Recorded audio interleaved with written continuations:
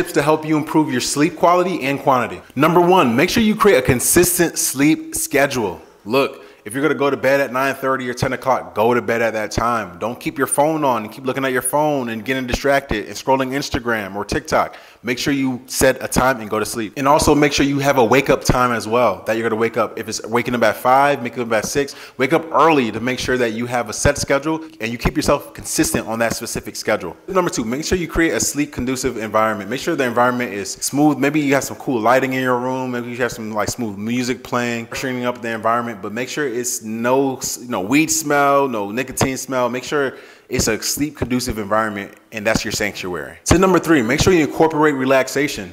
Reducing stress practices can really help with your overall well-being. This could be breathing, gentle stretching, and just getting that good sleep overall. And my last one, like if you can't go to sleep and you're having some issues, make sure you get some medical help. Make sure you really go to the doctor and you get some true medical help if you cannot sleep. Maybe there's some stressing issues that are on your heart and you can't go to bed, but make sure you get some help so you can be able to solve these problems. If these tips help, go ahead and comment down below. And also share and follow for more tips.